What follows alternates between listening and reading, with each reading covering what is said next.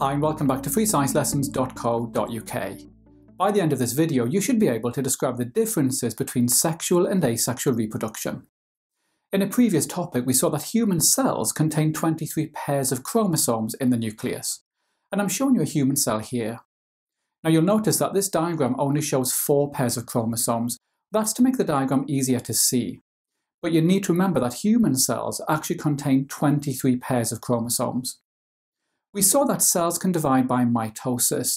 In mitosis, one cell is copied into 2 identical cells, and I'm showing you that here. Now, there's one type of cell where the chromosomes are not paired. These cells are called gametes, and in humans, the gametes are sperm cells and egg cells. I'm showing you human gametes here, and I should point out that this diagram is not to scale. Sperm cells are actually much smaller than egg cells. You'll notice that in gametes, the chromosomes are single, not paired. So human sperm and egg cells both contain 23 single chromosomes. But again, remember that this diagram only shows 4 chromosomes. Now a key fact that you need to learn is that gametes are made by a type of cell division called meiosis. We'll be looking at meiosis in more detail in the next video. Unlike mitosis, meiosis produces non-identical cells. In other words, every sperm cell and every egg cell are different. Meiosis also takes place in flowering plants. In this case, the gametes are pollen and egg cells.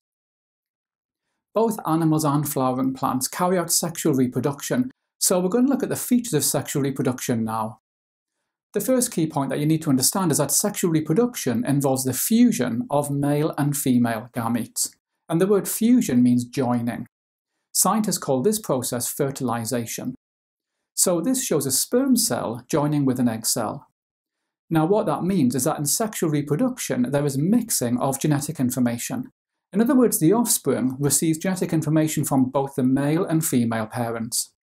Now as we said before, every gamete is different, so this means that we can see variation in the offspring, and we can see that with these puppies.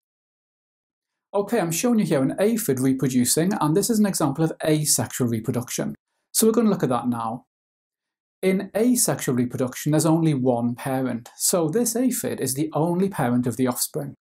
This means that asexual reproduction does not involve gametes. Because there's only one parent, there is no mixing of genetic information, and the offspring are all genetically identical. Scientists call these offspring clones. Now, because asexual reproduction does not involve gametes, meiosis does not take place. Asexual reproduction only involves mitosis. I'm showing you another example of asexual reproduction here. This plant reproduces by forming these tiny buds. The buds drop off and grow into new plants. The offspring plants are genetically identical to the parent. In other words, they're clones. Remember, you'll find plenty of questions on sexual and asexual reproduction in my revision workbook, and you can get that by clicking on the link above.